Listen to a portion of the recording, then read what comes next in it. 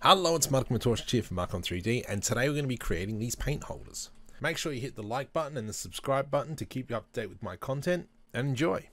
So let's right click, delete, shift A to add in a new mesh, and circle. From here we know that the one square here is 1mm by 1mm, so at the moment we've got a 2mm circle, and our diameter of our paints is about 25mm. So I'm going to scale by 13 to get a 26mm diameter. From here I'm going to do extrude, and I'm going to scale this up a little bit. Let's now get rid of these. I'm going to press V to rip.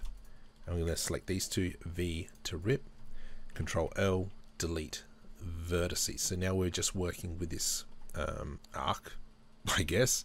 Let's come over here to the mirror modifier, then click mirror modifier, and we've got X, and let's put in Y. From here I'm going to select these 2 points and Alt M and merge at center. I'm going to press N to bring up the side panel, item. Now I'm going to make this, so this is 13, and I'm going to make it probably a 3mm wall. So let's change this to 16, change this to 16, and that means this point here will be 16, 16. So we've got our cube now. From here, I want this thing to be 30mm high. So I'm going to select everything with A, G, Z, 30. So now we've moved it up 30 millimeters. I'm going to make this lid 3mm thick. So I'm going to do E to extrude, and we'll do -3. And from here, what I want to do is I do not want to be really putting supports in here. So I'm going to do E to extrude. Let's go down. How should we tackle this? Because I don't want to be using too much plastic up, and I kind of want a gap in here. I know how we'll do it. So let's go E to extrude, Z down, and let's go -27. Whoops, we didn't go -27 because we're already gone down 3, and I want 3mm base. So 6 centimeters from 30 is 24. So E -24. And so now we've got this. And from here, I'm going to do E to extrude, Z -3. And what I want to do is we've got our origin point here in the center. Y only went down 1. G, Z -2. I pressed the wrong button. We've got our origin point here in the middle. I'm going to come up to the top here and change our pivot point from medium point to 3D cursor. And now let's select this interior face. Oops. Interior face. Oh, fine. Everything wants to be selected, so I'll just manually right click with holding shift. Let's E to extrude. I'm going to press S to scale, shift Z, so it only scales on the X and Y. And from here, how does that look? So that looks quite nice. So our paints will fit in there brilliantly. So from here, I kind of want to cut a gouge in here. So I'm going to come down probably on like an angle to here-ish. So let's go X, and that's on that point. Beautiful. Let's press Z to cut through everything. And where are we going to go? Let's go to, is it gonna, all right. I'm just trying to pick a point. Let's try this. Okay, so let's go back into side view. I think I might just eyeball it. That'll probably just be easier. So K to use the knife tool. It's on that point. Z to cut through everything. And then let's just eyeball it to here. And then all the way to the end. Like so. And enter. we've got all that selected. I'm going to deselect these areas here. So B and middle mouse button. Let's deselect. Let's deselect. Let's press V to rip. You are a jerk. That's fine. Let's press delete faces. And so now we've got this. So from here, I can select this area. We won't be selecting these lines.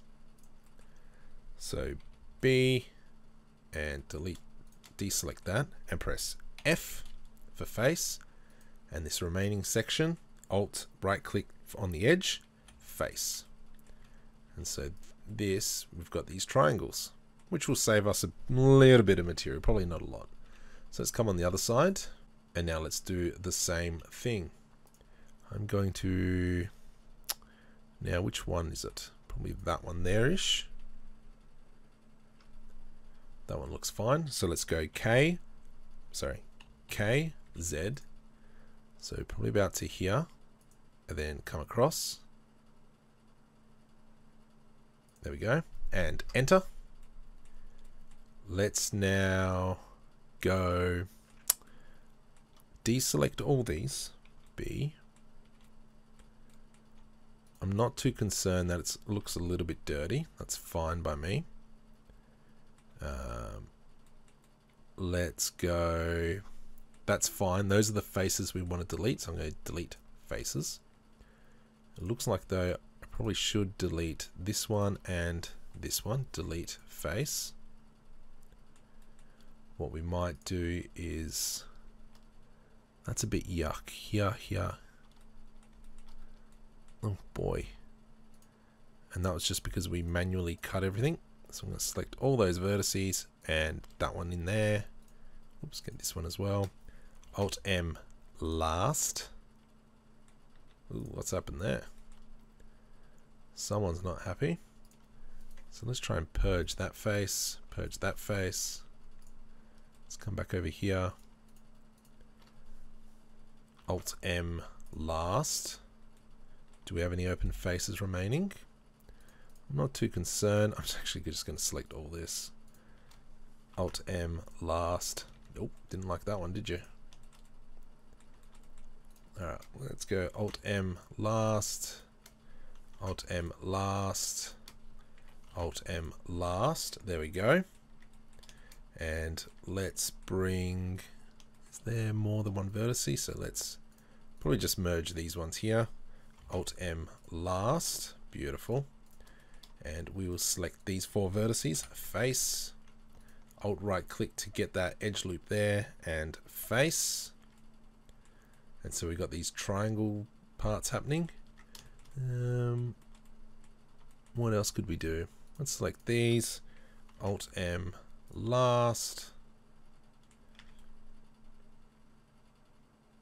Yeah, nice. I'm fairly happy with that. I mean, I could put an edge loop in here, maybe cut out a little bit more material. That's fine. Let's leave it as is. From here, I'm going to go File, Save As. We've got one paint holder. And we've got a hole in the bottom. That's fine. That'll save a little bit of plastic, but not really. I'm going to add in an array. And let's go 5 long. 4, 5. And so this will be our paint holder tray. So let's just see what that looks like. So File, Export, STL. Let's export it as a paint holder. Selection only, because that's the only thing we want to export. Our scale is to 1:1 at the moment. And Z up. Beautiful. Export STL.